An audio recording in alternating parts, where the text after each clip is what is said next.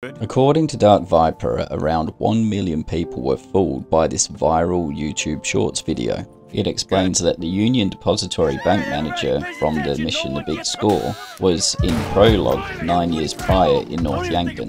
The observant among you would say that this makes no sense, as Trevor wore a mask during the Prologue heist which obscured his identity. Yes, however, we can see Trevor takes his mask off during the robbery. You want to look at the face of death? Be my guest. We can see directly after the heist that Dave Norton shoots Brad and kills him, and the money is lost.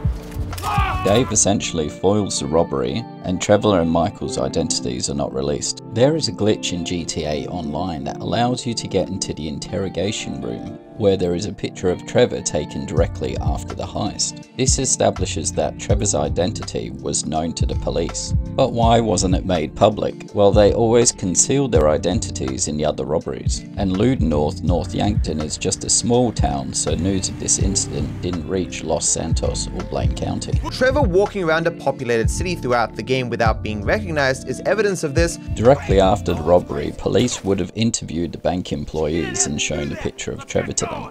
And he leaves a lasting impression. You could counter that due to the trauma of the event, the hostage would be more motivated than most to remember what Trevor looked like. Tearing down these characters' supposed resemblance is fairly easy, as they only look slightly similar at best. That's the wrong guy. The bank employee is one in the back.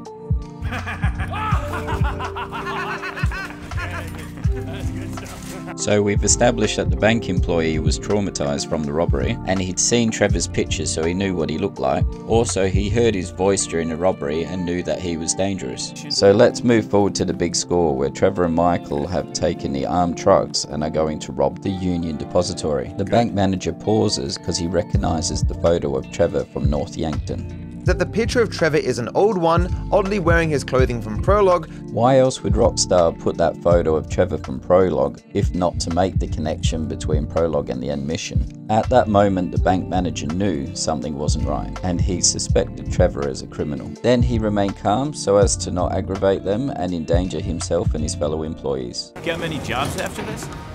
No, it's the last one. The manager engages in small talk, jokes around, and seems completely at ease, which makes little sense if he unexpectedly recognized the wanted murderer a few minutes ago. I respectfully disagree, because from the bank manager's perspective, this is an armed robbery.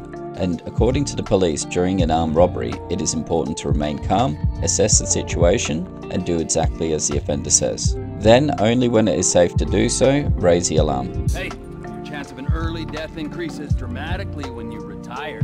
Yeah, I'll bear that. At this moment here, he realizes he's been robbed. He calmly says goodbye. Thanks. No, thank you, really. Then calls in Merryweather. Cargo is gone. Control, pickup was good. How's it looking up there? Not good, man. Merryweather know we took the UD. They out there looking for you. So was the bank manager in Prologue or not? Let us know your thoughts in the comments below. And if you enjoyed this video, please give it a like and subscribe to the channel for future videos. Thank you so much for watching.